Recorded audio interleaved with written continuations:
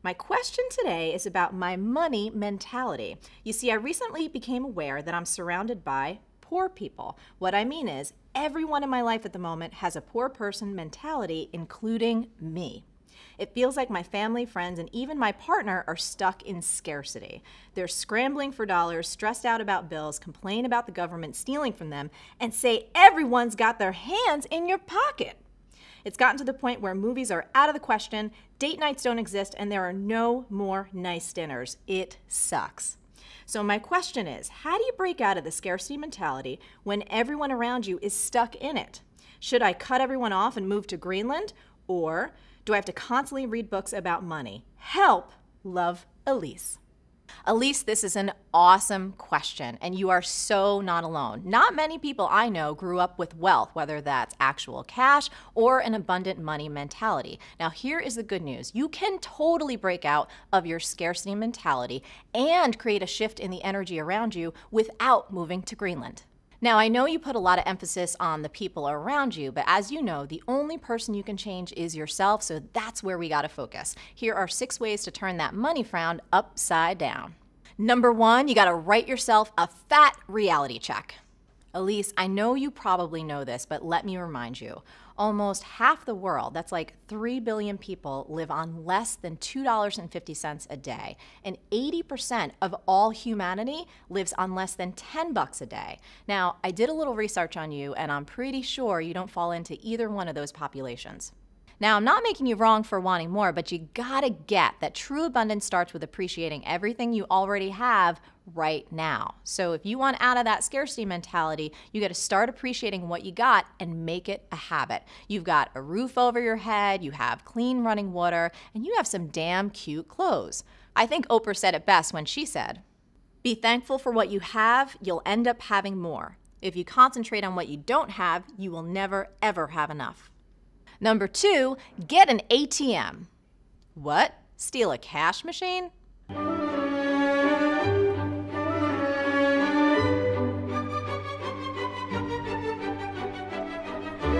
No, silly girl. It's an automatic transformative mantra. That's just a simple phrase you put on automatic repeat that transforms your money mindset. This is something I personally use to overcome my own scarcity mentality around money, and I still use it to this day. Here it is. Anytime you part with money, whether you're paying a bill or you're buying something, say this: there's always more where that came from. This might sound silly, but there is real power in the words that we say to ourselves and immense power in rituals. It's a super simple way to retrain yourself in the truth with a capital T about money. Number 3, BYOL, bring your own luxury.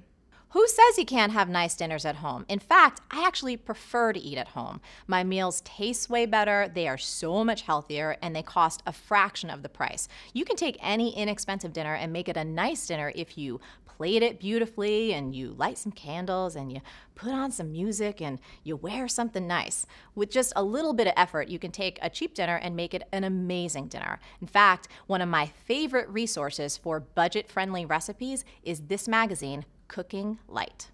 Number 4, start a fun fund.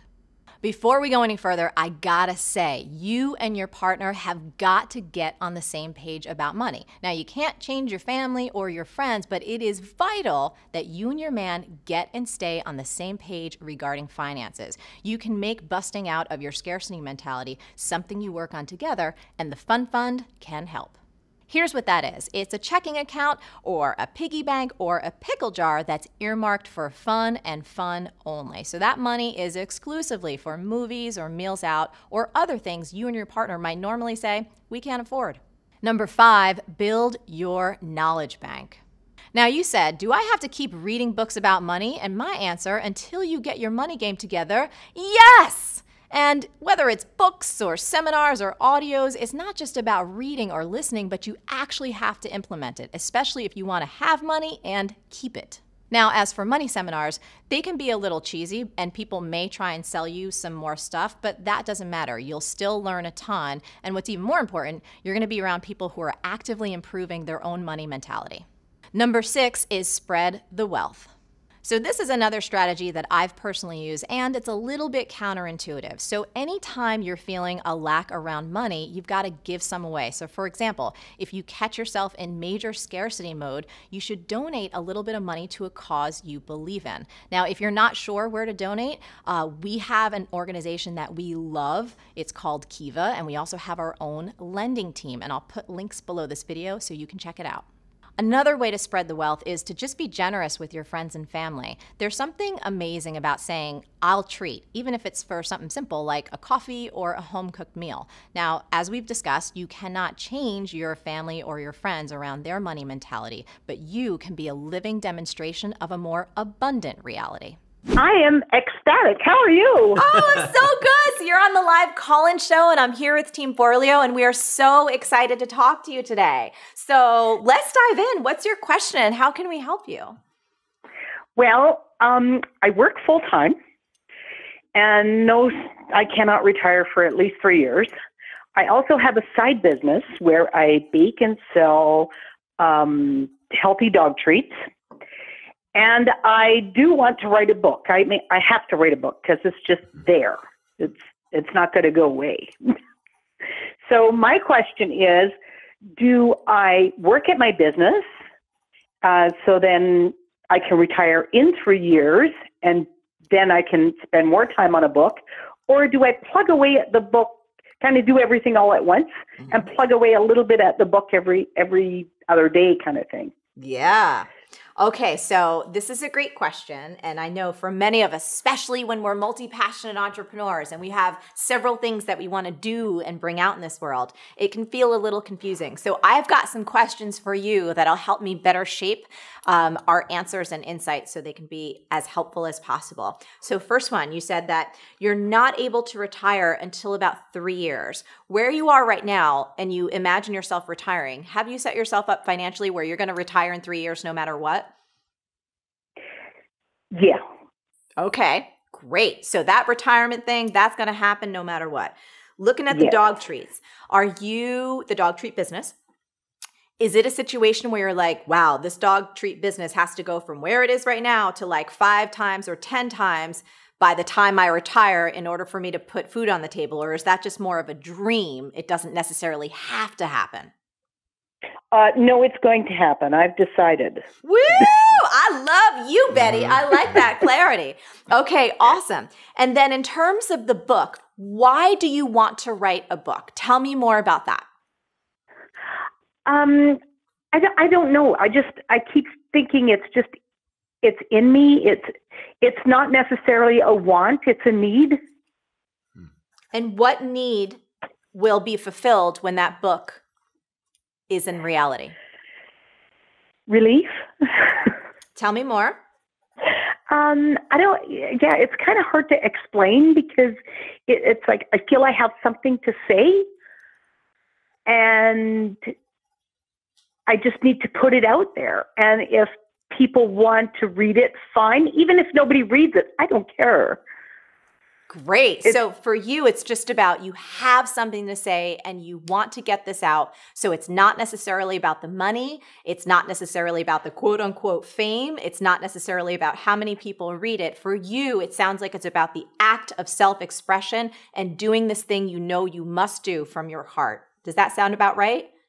Exactly. Okay, great.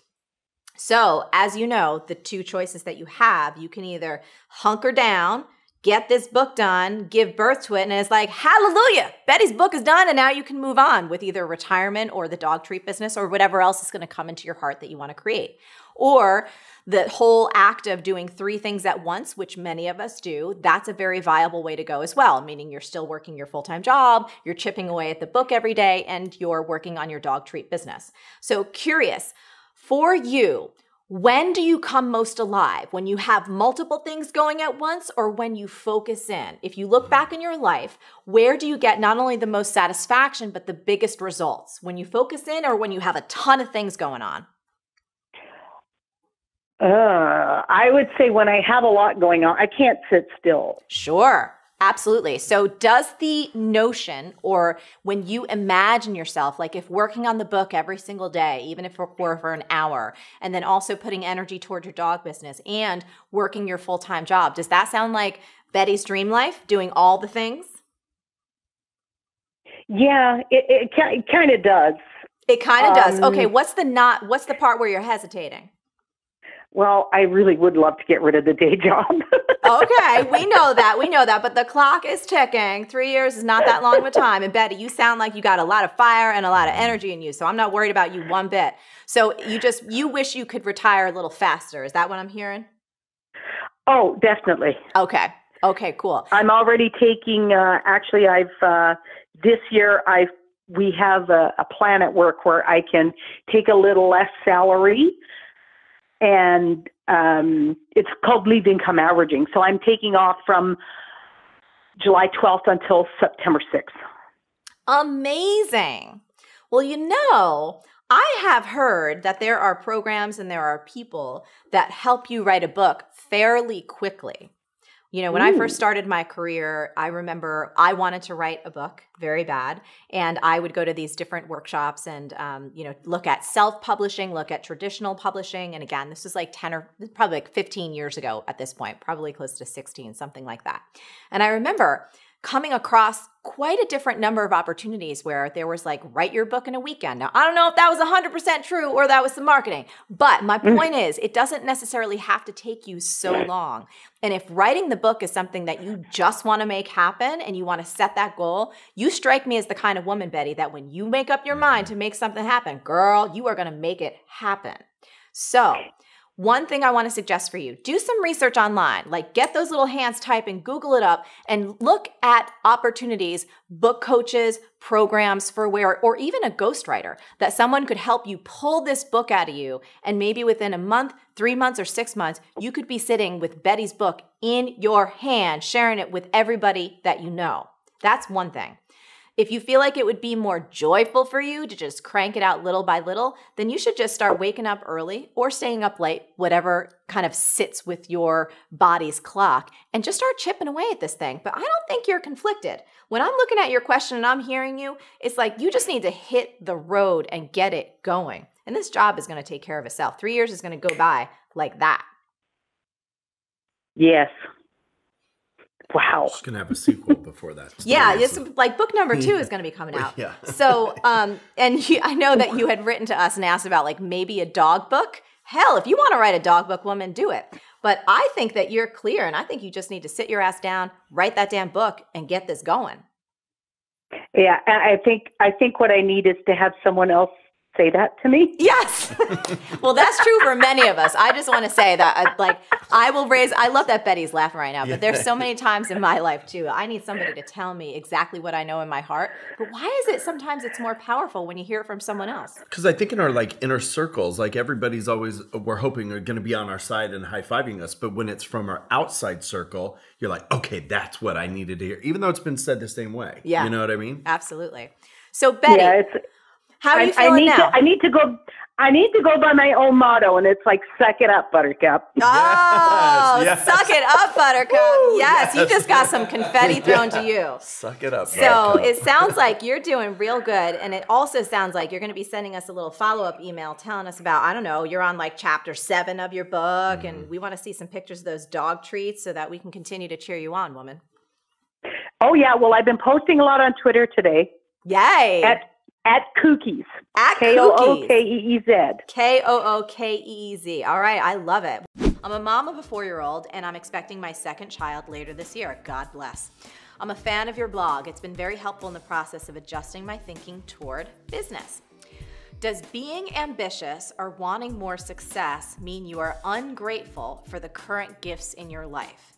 Is it possible to be fully grateful for the current blessings you have and still pursue the 6-figure income, the fame, the entrepreneurship, etc. with abandon? Want to know my answer? Do you? Yes! Yes! Yes! Yes! Yes! Yes! Yes! Yes! Yes! Yes! Yes! Yes! Wait, you know who else says yes? Kuma says Yes, yes, yes. Right, Kil? Here's the reason why I love this question. I'm so happy that it came up. One of the biggest challenges that most of us go through when we're starting to explore spirituality and discovering the whole idea of being super grateful for what you have is we can feel guilty about wanting more. It's almost as if, oh, I really have to just, be okay with everything I have now, which is great, but it's human to want to create. It's human to want to grow, to want to explore, to expand and take in more. And I just want to make a little note here. Wanting more doesn't always equate to materialism. It doesn't always mean toys. You could want to touch more lives. You could want to expand your ability to love. So wanting more in and of itself is nothing that you should shy away from. And I absolutely believe with my heart and soul that you can be extremely grateful for what you have and go balls to the wall with your dreams. So I have a few strategies to share with you that will help you accomplish this. In my lovely book called Make Every Man Want You, How to Be So Irresistible You'll Barely Keep From Dating Yourself, which, by the way, we're gonna give you a free audio download, Missy, just because you asked such a great question. I talk about a concept called This Is It. This is it really means that you treat this moment like it's the most amazing moment of your life. You look around in your world and you just make it the best it can possibly be. So in short, wherever you're at, that's where the party is. So if you find yourself standing in line at a bank and there's a really long line and everyone else is cranky, this is it. This is your moment. So you're gonna party with it. You're gonna hang out. You're gonna have a great time. Talk to people on the line. Really appreciate where you're at. But that doesn't stop you. The whole this is it mentality doesn't stop you from having big dreams that you're also gonna pursue. So it's a matter of just finding that balance, but you can absolutely do it. And don't let anyone tell you that you're ungrateful for what you have if you have big dreams and ambitions. So one more little note, and it's about complaining. This is a great way to just basically check yourself before you wreck yourself. Chickadee, chickadee, check yourself before you wreck yourself. If you catch yourself complaining, you've slipped out of the modality of being grateful for what you have, and it's gonna be really hard to really attract great things or be really ambitious or have the energy you need to achieve those big dreams. So use complaining as a bit of a barometer. If you find yourself saying, oh, this sucks, my current client sucks, my boyfriend sucks, blah, blah, blah, blah, blah, not so good. Stop it, don't beat yourself up, but just get back into the grateful mode and keep kicking ass toward your dreams. So Gab, I know this is airing right now. We're right at the beginning of 2013, and so many people have resolutions at this time of year. They're pumped up, they're ready to make all these big changes, and I know that May Cause Miracles can help people actually transform their habits and behavior. Tell me more about that. Well, one of my big intentions for this book was to make it really helpful for folks that are ready to make that resolution stick. Because when we hit January 1st, everyone's like, oh, I'm ready to make changes. And they're all psyched about it. And so that's when I want to That sounded like a South Park. That sounded. Well, did you want me to do Cartman? Can you do? Get it, Cartman. So we have this experience of wanting to make change. Right. And we're ready for that transformational experience. So for me, it's like jackpot, let's get on these folks now. Let's give them the tools when they're in that place of willingness. Because that's what most of the book is about, is really opening up to willingness. But January is a hot spot. It's like right when we're all willing to change. We're ready to do something different. And so that's really the first step to having any resolution stick, is having the willingness to make it happen. So let's talk about willingness a little bit more, because I find willingness to be this really kind of magical state, magical kind of tool. Because for me, if I'm hanging on to my point of view or my perspective, there's almost like whenever I've been really bratty, there's no willingness inside me to even have it transform, whatever my bratty state is, because I'm so committed to my own point of view. And I think that for many of us, and I'd love to hear your opinion on this, we say we want change, but we're not really willing to let go of either our behaviors or our way of thinking. And so have you noticed that with your work, like the willingness piece is a bit of magic? Yeah, I think that people have to hit a hard enough bottom to really wake up and say, I'm ready to do this. You know, so it's like for me, I've been on a path of trying to give up coffee for several years. And something just hit me. I was given some guidance from one of my spiritual teachers. It was like, you need to clean that up if you want to go big, And sometimes there's just those moments when you're like, that was enough of a bottom. Yeah. And that was just a moment for me to say, I don't want to do that anymore. Right. And so I think that you can't deprive someone of their bottom. They have to have that experience naturally. And there may be many moments of just, reverting back to old behavior until you're really ready to commit. Yeah. But the neat thing about January and New Year's time is that people are kind of like looking back at last year and they're like, oh, I got shit to do, Right. So they're ready to make some change. Yeah. And that's what this is really hopefully going to be, a major guide for people to make that change stick. And the main way that the change will stick is because of the repetition. So, Tell me about that. All the yogis and the metaphysicians have used these practices, 40-day practices. So when I do a Kundalini meditation, I'll do it for 40 days. And the purpose of the 40 days is, one, from a neuroscientific perspective, it's literally changing the neural pathways in our brain. Yes. We're creating new patterns. And then from a spiritual perspective, it's just the more you call on spirit, the more you call on a higher way of thinking, the more that way of thinking becomes your reality. Yes. And so it's really just the repetition of a new thought. Love it. Hi, is this Susan? Yes, it is. It's Marie Forleo. Hi, Susan. Hooray. Yay! So you're on Marie TV. Zach's with me, and so is Team Forleo. We are so excited to connect with you today. Oh, my goodness. Wow. So let us know your question, and we will do our very best to support you. Okay, I am just turned 50, and I have been married for pretty well 35 years, and I'm on my own for the very first time. So I'm just contemplating careers, and my two loves of life are horticulture and medicine. And I'm trying to connect with my inner voice, but I'm just having a real heck of a time doing that right now. Yeah. So I just would like Marie's help. Absolutely. Well, first of all, we are so excited.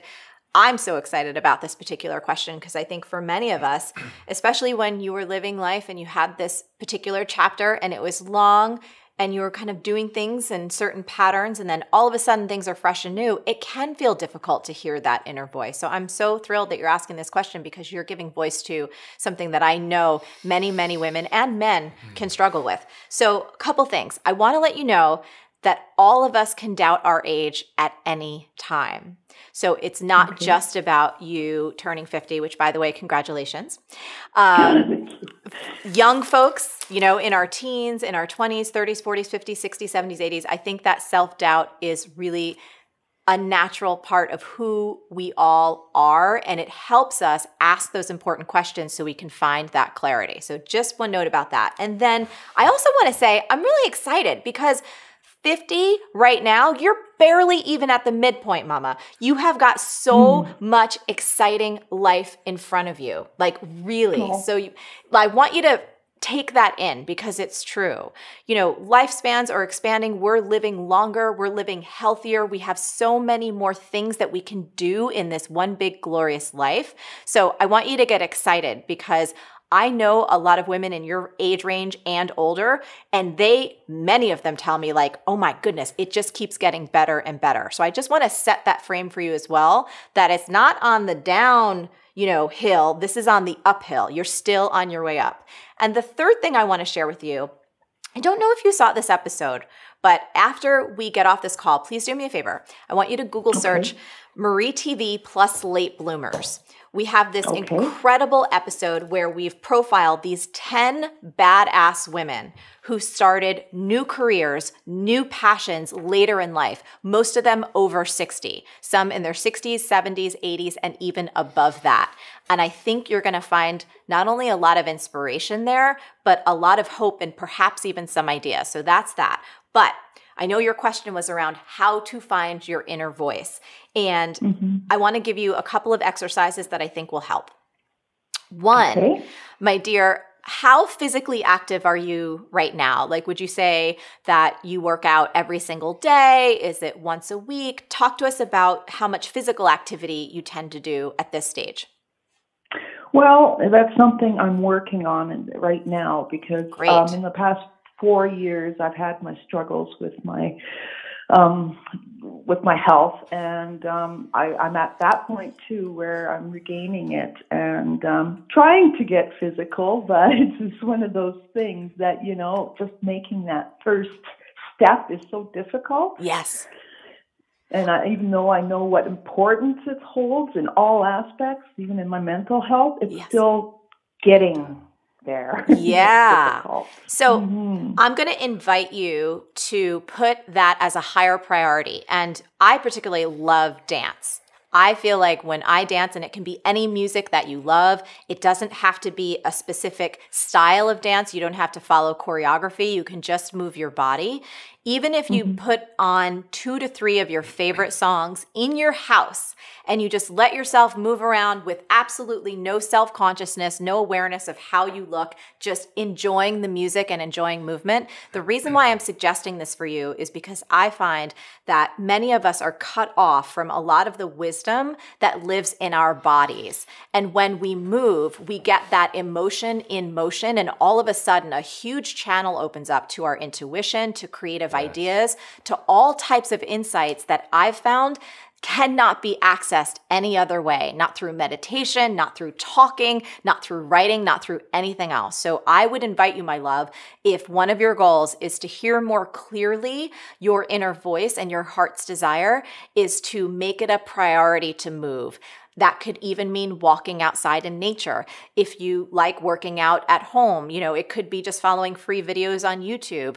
There's also wonderful apps. There's so many different possibilities. But for me, movement is a must. It is a must to hear that calling in your heart, to be able to feel what this next chapter is going to be for you, and then also to have the energy and the excitement to move towards it. So that's piece number 1. Okay. The second piece, and it's cool too, because you're just using this incredible asset that you already have, which is this vessel called your body. The second little exercise I want you to try is with a journal and with writing, because I find that that's another vehicle to hear what your soul is calling for. And the sentence stem I'm going to give you is something that we also did a Marie TV about, and it's something that we use in our company and that I use when I set my own goals and when I want to reach higher. The sentence stem is this: wouldn't it be cool if?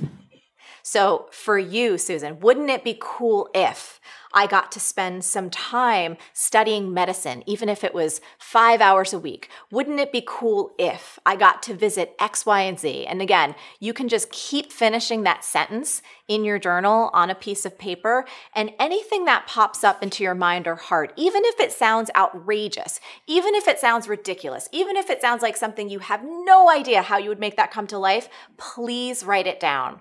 For so many of us, especially women, our voices, both exterior voices and our inner voices, have been silenced for so long. So it takes some unearthing to be able to hear it. And one of the best ways to do that is to just let yourself go nuts on that page, to let yourself dream wildly, to explore all different kinds of possibilities, and then to start to feel from the inside out which ones give you goosebumps, which ones go, oh, I'm surprised that came out. And you know what?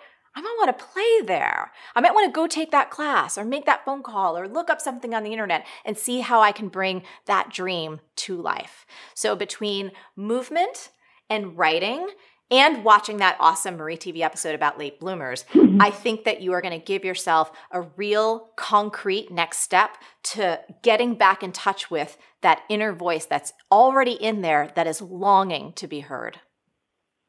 I keep having arguments with it is what it is. Oh, I like it. Yeah. Well, you know what those arguments are? Social conditioning. Okay.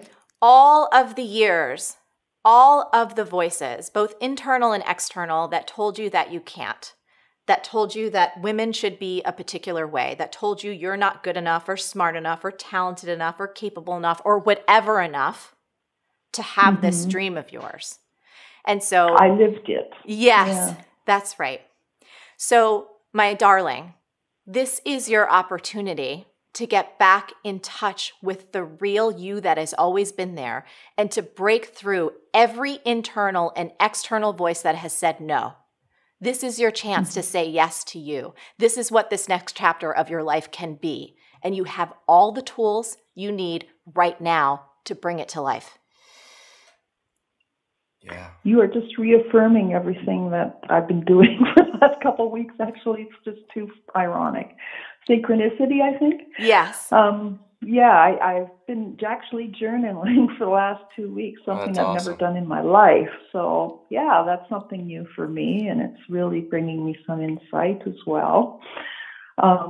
And also, I started walking, and I've lost 20 pounds so far. Come on, Mama. You're getting some confetti throws, and you're getting some claps from all the team. I'll add one more piece onto this. Please keep paying attention to what sounds really fun and what feels really joyful to you. Even if it seems frivolous, like even if you find yourself walking and you come across a little store and it's like a 5 and dime and you go in there and you're like, oh, wow, these stickers, like, oh my goodness, these stickers. I don't know why, but I'm going to pick up these stickers because they look like fun and they bring my heart a smile. Or you walk down and you see a restaurant that you've never gone in before and something pulls you in there and you just want to have a little cup of soup because it feels like it'll warm your soul. Like, pay attention to what draws you to it, because I've found that there are certain things that we're attracted to that may not fit our picture of who we are or what we should like, but those things that we're drawn to are tied to our deeper purpose. And that's the adventure that you're on right now, of learning how to reconnect with your desire and to activate and live through that. So I'm really excited for you, my love. She sounds so open to all the possibilities. Yes, absolutely. Yeah. And I love that you're going to be dancing in your apartment. Yeah. I think that's good. I mean, that to me grounds me all the time and I get in my head too. Yeah. And when I just start dancing, it's almost like a fuck you to all the negative voices out there, you know? It's just like I'm dancing just to go hell with them, you know? Yeah. No, I like it. Yeah. Susan, are you willing to play? Oh, absolutely. And if I don't have to set foot into a gym, hey, I'm all for it. Yes. There are so many different ways to get that beautiful body of yours moving and moving and moving without necessarily touching a gym. Chapter 14 talks about the right and wrong way to manifest. And I thought this was really awesome because, again, for folks like you and I, who tend to then attract folks like you and I, meaning very hard workers, people who put their nose to the grindstone, we get it done no matter what, right? Yes. Even if you don't like the word manifesting, just this notion of having more ease in your life, of bringing things into your life that you don't necessarily pound your face against the ground for every single day until your eyeballs fall out. So talk to me about a little bit of the wrong way and the right way to manifest for those who may want a little more ease. Yeah, great question. So let me draw a distinction between the importance of dreaming and the power of manifesting. So dreaming in terms of not what you're doing at night, but dreaming and giving yourself permission to desire things, to have incredible, magical things occur in your life. Giving yourself permission to let your mind, body, and spirit wander into the future and to imagine a life that really lights you up. That's so important because those dreams are deeply connected to your soul. Like you won't dream about something that's not meant for you. I'm not dreaming right now about a penthouse apartment in New York City. I don't want to live there right now. So that's not going to come to me. But, you know, when you allow yourself and your mind and spirit to wander forward and just allow yourself and give yourself permission to imagine, what's amazing is you plant a beacon out into the future. And that beacon, whether it's a beach house or it's a loving relationship or it's healing past trauma or it's launching your dream business or it's just waking up and being happier and healthier and surrounded by all these amazing people, whatever that dream is, you got to allow yourself to dream it because it acts as a mechanism that starts to pull you toward it and it will pull you through your fear. It will create tension in your life because it's going to make you start to wake up and pay attention to it. That's where a vision board comes in. And a vision board, most of us make a vision board and we put up the beach house or the Range Rover or the amazing log cabin or the trip to Disney World or the dream business that we want, whatever it is the things are that we want, the loving relationship. But then this is where we make the biggest mistake because manifesting isn't the dream. Manifesting is the bridge between where you are and where you want to go. Manifesting is the bricks that form the pathway that connect you there. And most of us have been led to believe that we need to sit quietly and with vibrational force feel ourselves sitting on the deck of that beach house and how it's going to feel when the wind is in our hair. And what happens when you do it that way is that you socialize your mind and body to the end. When the fact is, it's going to be a bazillion little irritating steps that get you there. Yes. And we skip that part. So I love this. I just want to underscore this because when we were doing the Everything is Figure Outable book tour and I did this event and I had people close their eyes and visualize themselves figuring it out, whatever their dream was, we actually did that. I was like, I want you to see yourself taking those steps. And I loved how you broke this down in the book. I thought it was so great because yeah, it's one thing to go, yay, we crossed the finish line and there's the house or the relationship or the health or the trip or whatever. Right. But to rehearse in your mind's eye, emotionally, visually, intellectually, seeing yourself doing the steps. So if it's writing a book, sitting at your table and maybe sweating a little because you don't think you're a very good writer, but showing up anyway, or getting up when the alarm goes off and putting your sneakers on, and all of those different little micro actions. Even if it's a healthy relationship, for me, there's been times where if what I want to shift and change is a reaction that I've had to something, seeing myself with the same situation that could trigger me in the past and visualizing myself behaving differently, feeling differently, watching it. Those are the steps that help me create that shift where it actually happens. So I just wanted to praise you, acknowledge you, and underscore how awesome this is because your mind is so powerful. Our brains are so incredibly miraculous, but we're not given the instruction kits on how to use them. Yes, exactly. So, you want to launch a business, visualize yourself telling your friends you can't come out tonight because you're going to work on something. Visualize yourself hitting that post and then feeling the fear that people are going to judge you when you start posting about something different than your kids or your dream vacations and you start posting about your business. Visualize yourself spending a Saturday while the kids are playing soccer working on something. Visualize yourself hearing no and feeling discouraged and then picking up the phone and making the next phone call. There's something called the Zeigarnik effect in your brain. It's like a little to-do list, a checklist that your brain keeps intact in your mind. And your brain, once you start to socialize your mind, body, and spirit to all these little irritating steps, like you want to run a marathon, don't visualize a finish. Visualize yourself at mile 11 on a training run and it starts to rain and your earbud batteries die and you keep going.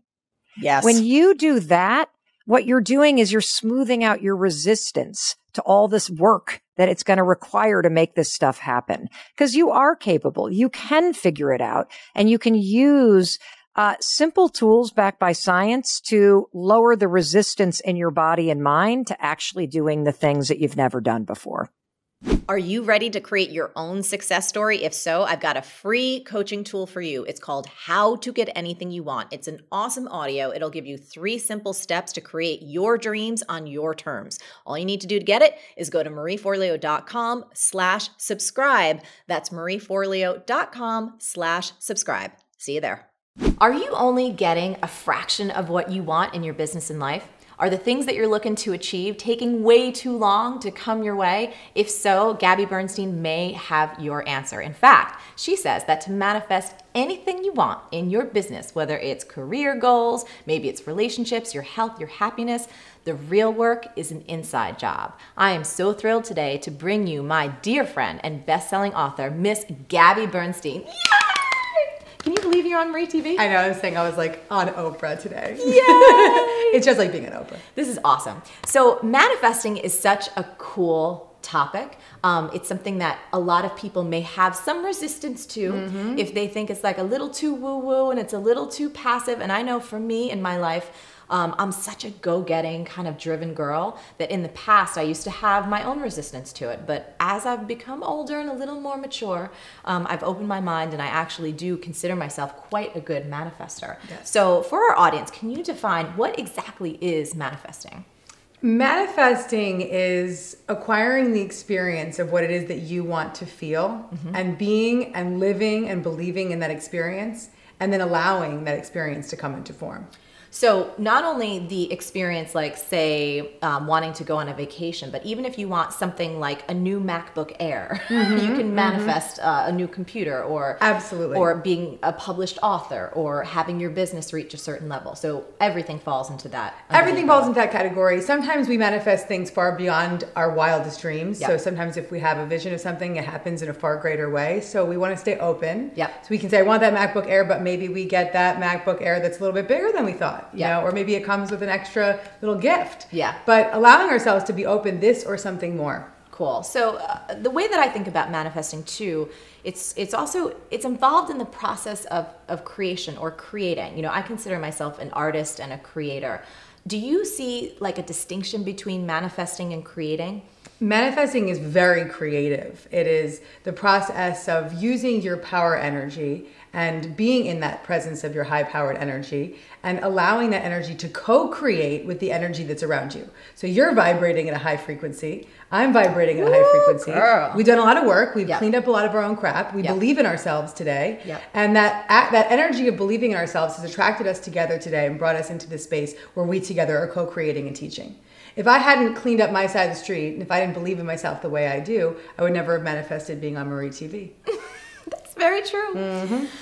So I know I like to always believe that I'm co-creating with the universe, because I really believe there are no such things as coincidences. And I've had too many experiences in my life where I'm like, oh my God, that's what I wanted. And it all seemed to line up, and it was incredible. So that's really part of what we're talking about here, right? Is our ability to play an active role, but almost paradoxically a passive role in helping things that we want come into our life. Yeah, there's a really nice line from A Course in Miracles, which is the metaphysical text I teach. And it is, miracles occur naturally, and when they're not occurring, something has gone wrong.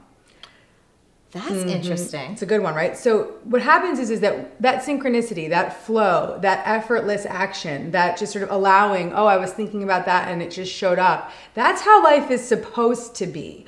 We get in the way. Our negative belief systems, our fears, our anxiety, our anger towards the past, that future tripping and projecting, all of that energy gets in the way of allowing all of the miracles to occur naturally.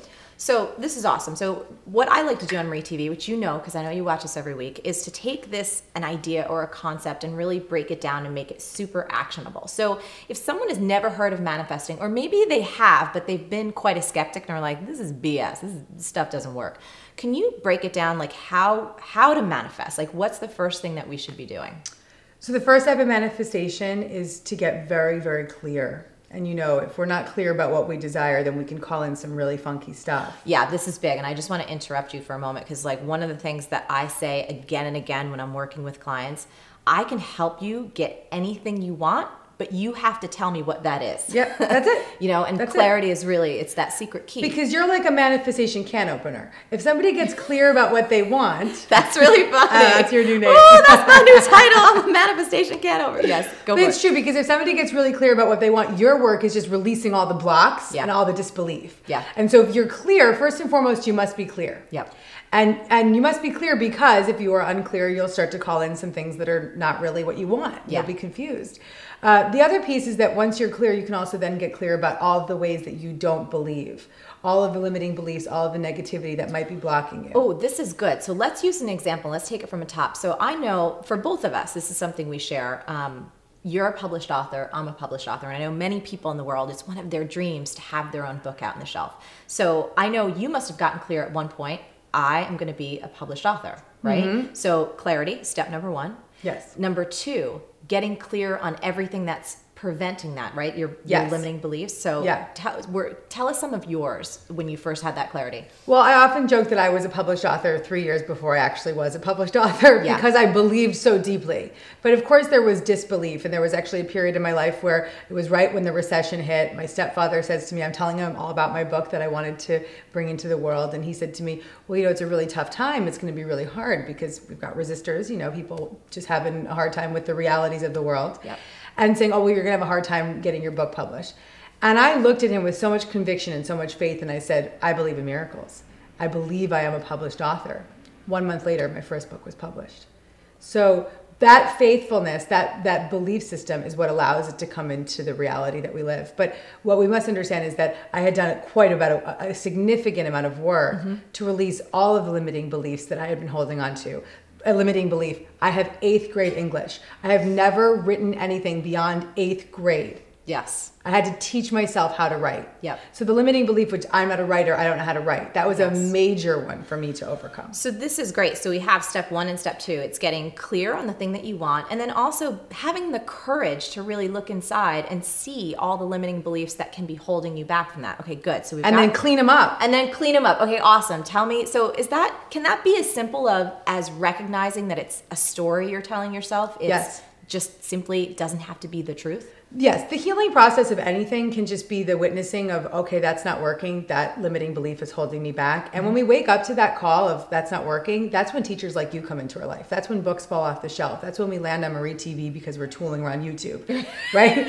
So we are led to what we need to heal. So the first point is just to recognize how you are blocking yourself and trust that the universe will give you exactly what you need to heal those limiting beliefs. Awesome. Okay, so we've got our 2 steps. Is there a 3rd step? So now we're in the process. So we're healing our limiting beliefs. We're active, we're engaged, we're aware. We're What do getting we do into the next? know. We're getting into the know. Okay, so step 3 is getting into the know. Know the universe has your back.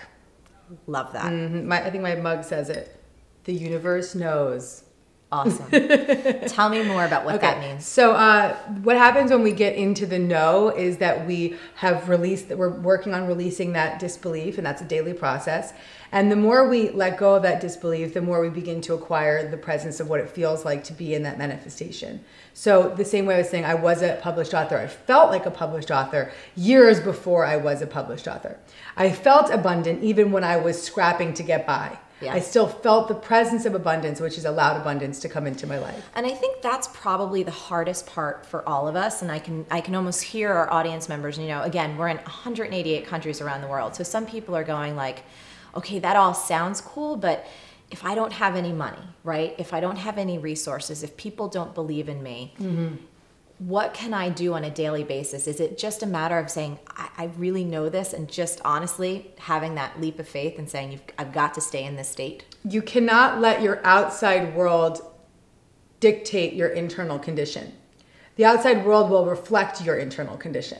So if you are letting the outside stuff tell you I'm not good enough, then you are manifestation mishap. You are not allowing yourself to co-create. So I'm going to pause there just for a second. A manifestation mishap, which you guys know, I love cute phrases for things.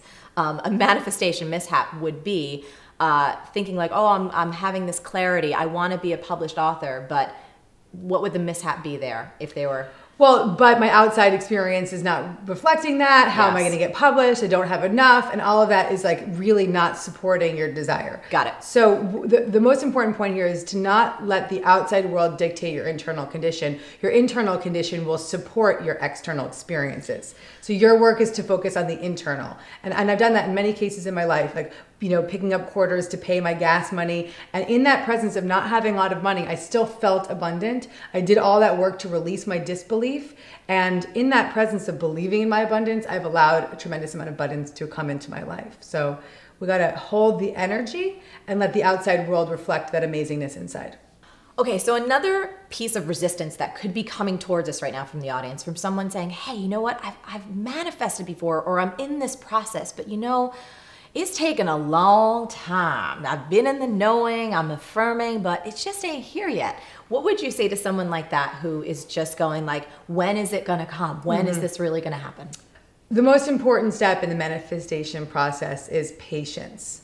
And there's another beautiful line from A Course in Miracles, which is, those who are certain of the outcome can afford to wait and wait without anxiety.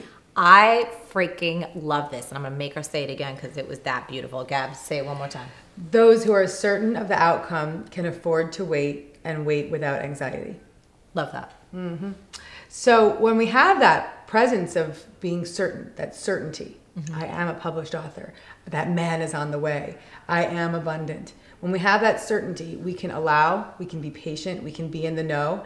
And another manifestation mishap when you're not patient is that you're controlling, you're grasping, you're manipulating, and you are therefore blocking the natural order. You're blocking the positive energy to flow towards you because you're vibrating a frequency of negative energy. Because you're in fear, you're controlling and manipulating.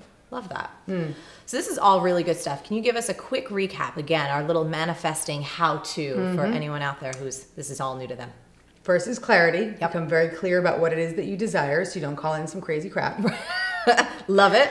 The next piece is to be clear about all the limiting beliefs that are blocking you from believing and knowing that you are worthy of what you desire. And that takes some courage. That takes courage, it takes some time. And that willingness, you just wake up and say, I am willing, I'm ready to have that guidance come forward, and you'll be led to teachers like Marie.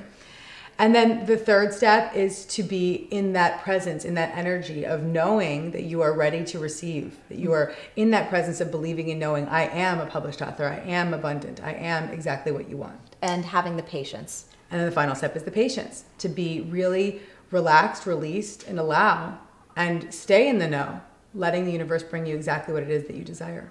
It's awesome. Really, really great stuff. If you've ever lost motivation because you're afraid your dreams are just too unrealistic, this one is for you. Today's question comes from Bree, who writes, Hey Marie, you're such an inspiration. I so respect your advice. Thank you. Here's my situation. My whole life I've had big dreams and lots of ambition. Then this little word started to pop up from people around me. Unrealistic. For example, I wanted to work in publishing and was told that was unrealistic. There were so many obstacles and so few jobs. However, I now work for the second largest publishing company in the world. But there's a new dream I want to pursue, and I can already hear the cacophony of voices in my head insisting this dream is unrealistic. A certain level of realism is necessary, but too much can create self-doubt. So Marie, how do I handle not only hearing from others how unrealistic my dream is, but also not let myself drown out my own desires? Thank you so much, Bree. I love this question so much, Bree. Every single one of us who both dreams and creates things faces voices of dissent, both from people that we know, from people that we don't know, and very often the most deadly comes from within. And if we don't take a thoughtful, conscious approach to taking on our unrealistic dreams, they just ain't gonna happen. But if you are up for the challenge, and I think you are, here are 5 steps that can help. Step number 1 is frame your dream. And here's what this means.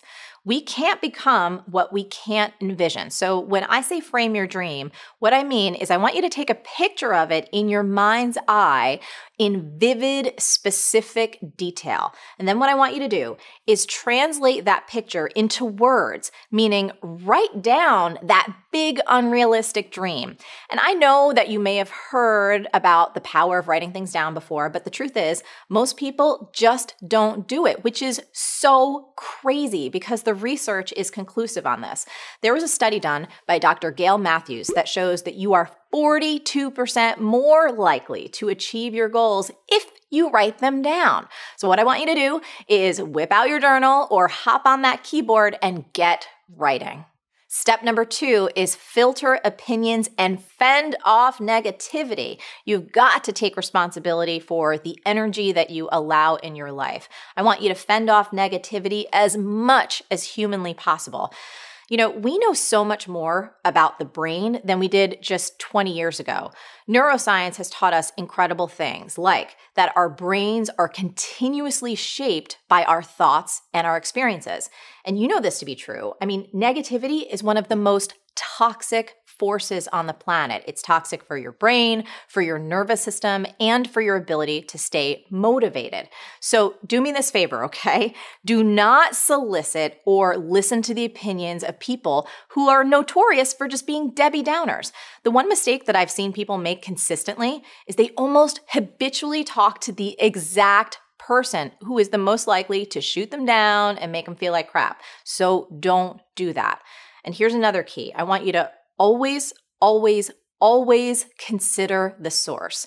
Meaning, don't put a lot of stock into other people's opinions unless they're actually out there consistently taking risks and being brave and actually making things happen.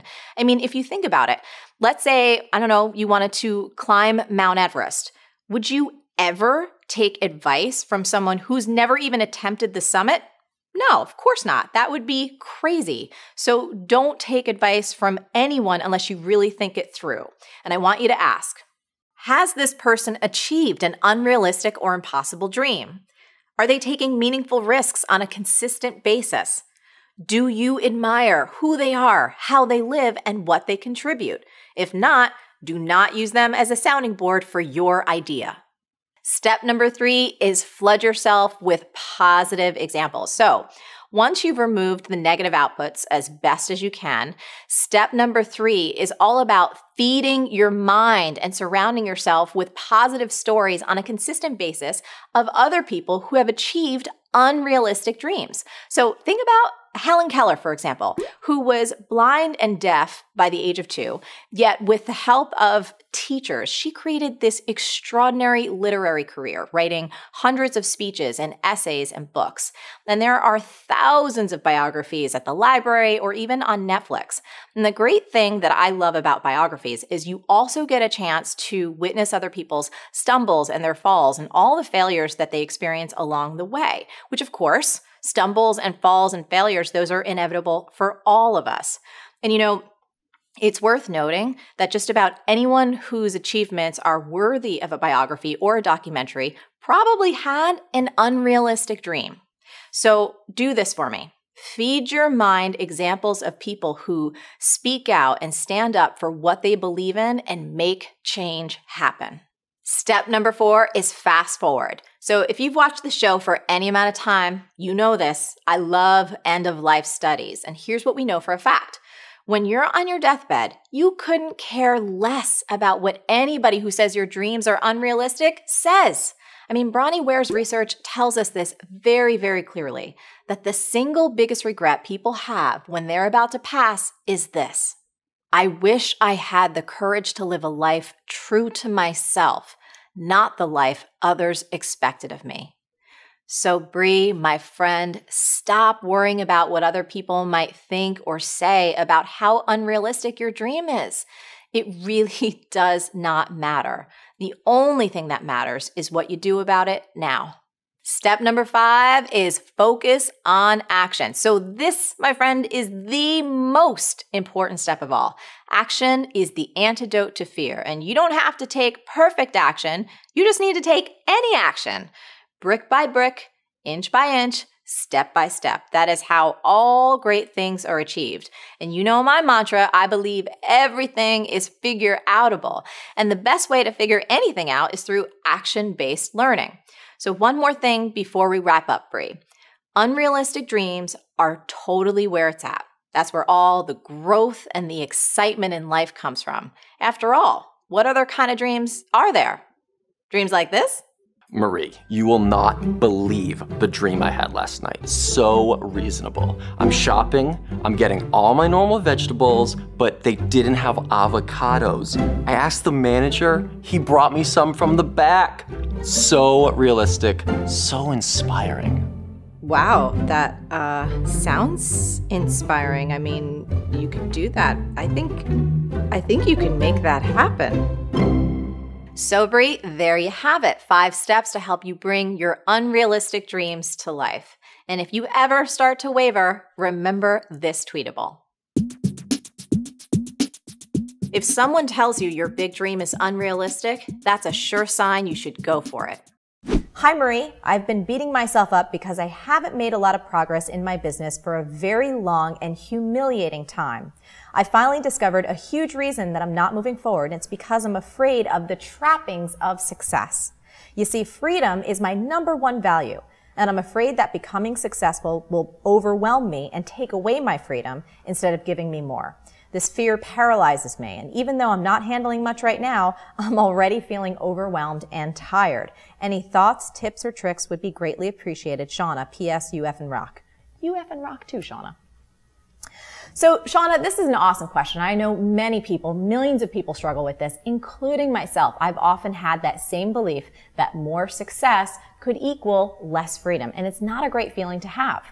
And to help answer today's question, I've brought one of my very dear friends, Dr. Kathy Kolat is here with us today. And you're going to love Dr. Kathy because not only is she amazingly smart, she is an Oxford grad, but she is a metaphysician and manifesting consultant. And what that means is she helps people create powerful, lasting change in their lives. And one of the ways that she does that is through working with the power of the subconscious mind. Ooh, this is so good, woman. This is so good. Thank you so much, first of all. Happy to be here. For being on Marie TV. So it sounds like Shauna is having a little bit of trouble between what she consciously wants, which is growing her business, and it sounds like she has a fear of success. Is that what you heard? Definitely sounds that way, right? So we can hear the tension or the major conflict between her conscious goal, building a successful business, and her subconscious fears about how that might limit her freedom. So Kathy, tell us why our subconscious minds have so much power over us. Well, the reason is it's estimated that approximately about 3% of your processing power is your conscious mind. The rest of it, the other 97%, subconscious, automatic. You don't think about how you digest food. You don't normally think about how you breathe. All your habits go on automatic pilot.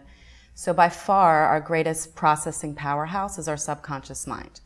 Scientists will tell you that the power of the subconscious is perhaps 1,000,000 times greater than the conscious mind. That's amazing. 1,000,000 times greater. Yeah. And the point of that is not to say that your ego and your will are weak. They are extremely powerful. The point is to recognize that as powerful as they are, there exists an asset within us that is even more powerful than that. So that's why I work with the subconscious mind and why I encourage other people to get their subconscious mind on board in trying to make what they want happen in their lives. We normally try to make what we want happen through our conscious determination and our ego and our sweat, blood, and tears, right? Which is tough going as is. And I'm very familiar with that, which you've helped me with. Right. So, but especially when it's going over and against something in the other 97%, it becomes a task of Sisyphean proportions. You remember Sisyphus, right? The king in Greek mythology who was punished to an eternity of rolling a boulder up a hill, right, only to watch it roll back down again. Right. So this is a version of what Shauna is experiencing. Her conscious mind might be saying, I want success. Right. Hopefully it is also saying, I am worthy of success. But if something in the other 97% thinks otherwise, I don't want success, that's what she's going to be getting or manifesting. At minimum, she's going to find her somewhere on that Sisyphean mountain, trying to push her boulder named success up to the top or prevent the backslide. So Kathy, if your subconscious mind is that powerful, it almost seems like it's the boss, and like Shauna would almost need like her boss's approval to sign off on something that she wants. Is that right? I see why you would say that, because at a power 1,000,000 times greater than the conscious mind, it's clear who's going to win, right? Right. But the truth is that Shauna's meant to be the boss. She's meant to be, she's meant to manage this asset, this most effective, powerful, and efficient employee by giving it good and clear direction. So if you think of your subconscious as a computer, right, you understand that it's going to take its programming and run with it. Right. And it's your job to make sure that its programming is in functional, if not optimal, alignment with your goals. And you do this by programming, reprogramming, and debugging at regular intervals and in concert with those goals as you become aware of them, as they change, and so on. So the great news is that once you get your subconscious on board, that Sisyphean mountain turns into a molehill. Much like instituting your habits. You don't actually even institute them. Doesn't take a lot of thought, doesn't take a lot of effort. You just kind of do them. That's the power of your subconscious mind, and that's the power of the asset that we're all born with. And your job as president and CEO of yourself and your life is to get the most out of this most dependable and capable employee that you will ever have at your disposal. So it's much less about asking for permission than it is about gaining mastery and being adept. Kathy, this is so exciting, and I love talking about this with you. So it sounds like that Shauna really can get her subconscious mind in alignment with her conscious goals. And I know, because you and I have worked together and how brilliant you are, that you give people very clear steps. So can you share with us the clear steps to get your subconscious mind in alignment with your conscious goals? Sure. So step one, after you recognize the resistance, is to be humble. Don't assume you know anything, let alone everything about your resistance. You want to trust the subconscious long enough to learn from it. You want to trust that it is something intelligent and wise to say, because it does. Shauna's, for example, is reminding her of her non-negotiable desire for freedom. Kathy, I love that. So in essence, what you're saying is it's about listening to the wisdom that we can find in our resistance. Is that right? Mm-hmm. Okay, awesome. So what's step two? So step two is to get specific. What is the fear or fears exactly? What are the associations with having or getting what you want? What exactly is it that the subconscious is looking out for? You want to interview your subconscious like you would anybody you're trying to get information from, which is with genuine curiosity and compassion. You want to let it make its case. You want to hear its case because there is priceless wisdom and information in there for you. So it's not enough, for example, for Shauna to know that she's afraid of the trappings of success, much less afraid of success in general. She wants to know what trappings specifically, what freedoms in particular does she think she's going to have to sacrifice for success? Is it more projects? Is it more people depending on her? This will tell her more about what she wants. So step two is to get details and applaud whatever you find. Applaud it before you judge it, because you know, what you normally associate with you is by far not the smartest thing within you. The next step, step three, would then be to make a promise, right? You want to set the intention to work it out with your subconscious, not to work against it. I love that. So Shauna's fear is saying to her, look, I'm afraid that if you become successful, you're going to be tied to your desk, you're going to be on the phone all day, you're going to be even more stressed out and strapped out, have no fun, have no time for family and friends and love and everything else you want in life. Right. Shauna can make her fear a non-issue by making a promise. Listen, friend, I hear you, I understand what you're saying, and I really appreciate you looking out. If greater success means greater strain, more exhaustion, having less freedom and time for myself in my life, I won't do it. I will only do it if that's not what it means, I promise. And then, of course, she wants to be a good partner in crime for herself to rely on, which means to keep her promise. But in any case, by making this promise, you see the tension is dissipated. Right. And it makes space for herself and her subconscious to open up to the idea of success and to pursuing it. Kathy, this is so delicious, and I like want to eat you up right now. And what I'm hearing you say is, through making the promise, it's about honoring what is truly important to ourselves and making a commitment to ourselves to really honor that wisdom and honor what we truly want in our lives. So what's step four? Step four is to get examples. So evidently Shauna's subconscious has a lot of negative examples about what happens when you become successful. She wants to douse her subconscious in positive examples and case studies. People whose lives have improved as a result of their success in business. People whose freedom has increased as a result of their success. People who have built successful businesses and have more time to do what they love. Marie is a great example in this respect. I mean, it's part of the mission statement to help women live rich, happy, and hot, right? Yes. Complete opposite of overworked, exhausted, and crushed by the weight of their duties, obligations, and desk. Yes. So she wants to find examples. Can be people she knows, people she doesn't know, famous people, doesn't matter. The point is to let the subconscious know it's possible, to let it know that it is possible to marry or to satisfy all sides of her heart and mind. The subconscious will do anything that you tell it it's possible. So the more examples that she finds and gives, the more she encourages and reinforces the idea this is definitely possible and lets her subconscious know what it's working towards. Oh, this is getting better and better. So we have one more step to go, right? One more step. Step five. Step five is to solidify and affirm. So the more you ingrain your new perspective in your subconscious, the more you can capitalize on its power and its resources to facilitate and even to execute towards your goal on your behalf, which of course, right, means it's easier to materialize, to manifest it, to get what you want. So a good affirmation for Shauna is Success increases my freedom in life. I love that. Success increases my freedom in life. Right. Perfect for all of us. And more than an affirmation, because an affirmation, right, it implies a kind of I have to defend or I'm proving something, and so there's an element of doubt. Right. You really want to think about it like a reminder. It is a reminder. It's a reminder of what is possible. It will also serve as a reminder of the road, the only road in light of the promise that she's made above, that she is taking. She wants to repeat it as often as feels good to her, but before you fall asleep, right before you fall asleep, right upon waking, and during after meditation are some of the best times to access the subconscious mind. I love this. You just told us how to completely reprogram or get in alignment our subconscious mind with what we want. I think this is just genius. And I just want to say a personal testament to your work that you and I have known each other for years. I've worked with you in several different capacities, but this stuff works. I will tell you that I've worked with Kathy on a number of different occasions, and it is so amazing what happens when you approach yourself in this gentle way, because that's one of the things that I really love about what you teach. Is it's not about fighting yourself, and it's not about force or pushing through. It's about gentle introspection, and it's a really wise way to approach getting what you want. I just think it's genius. Yeah, and capitalizing on the wisdom that exists within you, which isn't just your ego and your consciousness. Like, you're brilliant, there's a lot of power there, there's a lot of intelligence there, but you can also make use of a greater amount of wisdom and insight that's within you too. So that's why I work that way, yeah. I love it. Okay, so for everyone watching, let's review from the top our 5 steps to reprogramming. Is that an okay phrase to call it? Yeah. Our getting your conscious on board. On board with our conscious goals. So step 1? Step 1 is to, after you recognize, is to be humble. Be humble. Awesome. Step 2?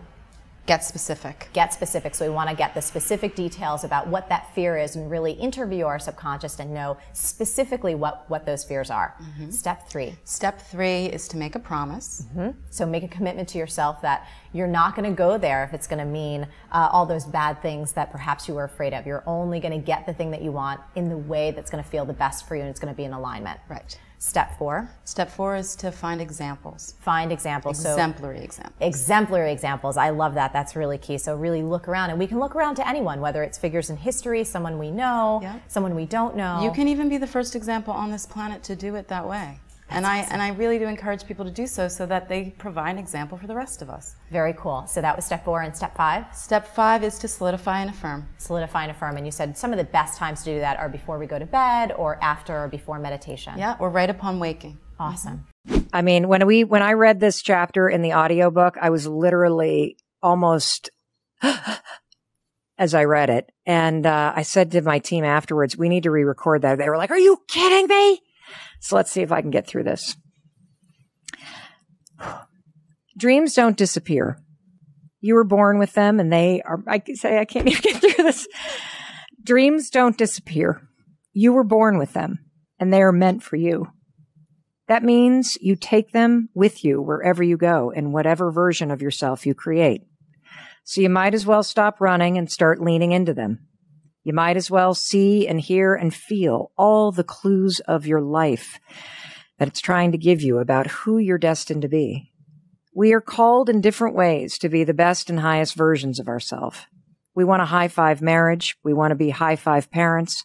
We want high-five friendships and a high-five career. Wherever there is a dream in your life, trust that you can high-five your way to it. And know that I'm still right here beside you, and so is Marie, raising our hand in celebration with you. High five, my friend. We see you. We believe in you.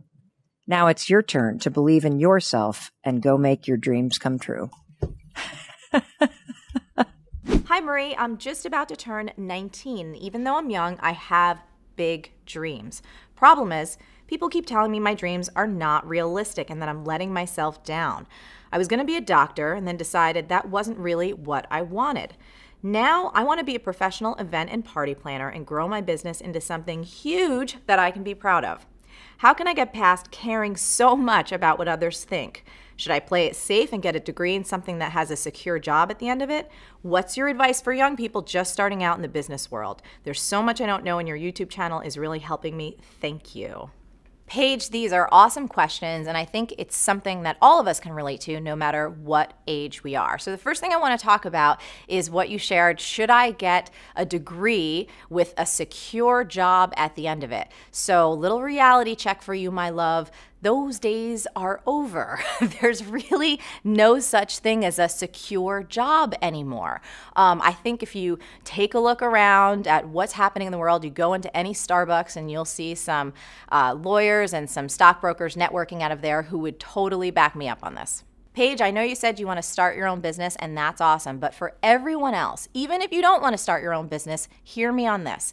Entrepreneurship is a mindset that everyone on the planet needs. If you want to thrive now and in the future, the only people that are going to really make it in this world are people that'll take initiative, that'll take action, and that think and behave like entrepreneurs. And one of the first and most important things about that is getting real comfortable with not giving a flying fudge what other people think about you. Let me take you back in my own life. I was only a few years older than you when I decided that I wanted to be a life coach. Now, you got to get this. This was back when no one even heard of a life coach. Those words, life coach, made as much sense to people as dream farmer or potato doctor. And exhale.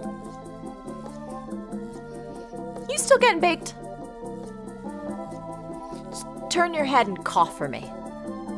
Plus, I was 23 years old. I mean, who in their right mind would hire a 23-year-old life coach? Even I was rolling my eyes at myself. The point is, don't let anyone's bullshit opinions or judgments about what you can't do, especially your own, stop you from following your dreams. You will never do anything great in your life if you've got this song stuck in your head. Judging eyes, they're judging you. They judge your every move. Hey, judging eyes, they're judging you. Judging eyes, they're judging you, judging you, judging you, judging you. Paige, you say you want to plan parties and events, so get to it, woman. Don't wait for people to give you permission or until you have some degree. Just find somebody who needs a party plan and plan the confetti out of it. And then you do another, and then another, and then another, and then all of a sudden, Mazel tov, you are a party planner. Now, in terms of education, I am 100% for education. In fact, I always advocate for people to be lifelong learners. But don't limit your education to only what you can learn in the classroom. You should consider getting a job or two with more established event planners so you can really learn about the industry from the inside out. And then there's one more thing, and this is my final and perhaps more important piece of advice. You've got to be really conscious of who you surround yourself with. You got to get rid of everybody who's negative and all the naysayers. So if that means getting some new friends, definitely do it. And you also want to feed yourself some really positive things to your mind and your body and your soul day after day. So I know you love Marie TV because it's a positive, wholesome, family kind of show, and of course it's gluten-free. So remember, keep surrounding yourself with positive people. In fact, you should find some people your age and get inspired by them. Everybody knows I'm a huge fan of Malala Yousafzai, who is your age, Paige. And there's also another incredibly inspiring young woman. Her name is Tavi Gevinson. You can find entrepreneur groups in your area. You can find them online. The bottom line here is that with the right support and the right attitude and a ton of action, you can create anything you desire. Oh my goodness, that was so fun. Now, if you loved this episode, you're going to love this next one even more because it goes even deeper. So enough talking, click, watch now, and I'll see you there. When we're all together at our team retreats and we're doing major brainstorming, we go around and have everyone finish the sentence, wouldn't it be great if?